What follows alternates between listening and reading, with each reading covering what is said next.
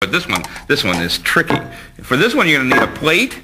You're going to need some pepper and some water. I'm going to put some water on the surface of this plate.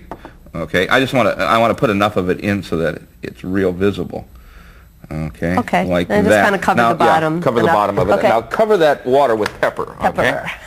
Okay. In fact, yeah, keep doing it on. Well, I get my secret ingredient here. Okay. Okay. And now I'm doing my secret ingredient so that you can't see.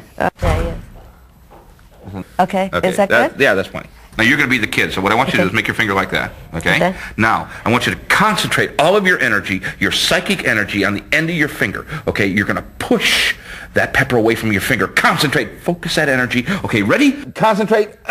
Oh, no, wait a minute. No, you're not concentrating enough. What you need to do is really concentrate. See, I want you to get this energy, get the energy out of your hand all the way down to the end of your finger. I want you to concentrate. Are you ready? Right. Are you concentrating? Okay, concentrate. Whoa.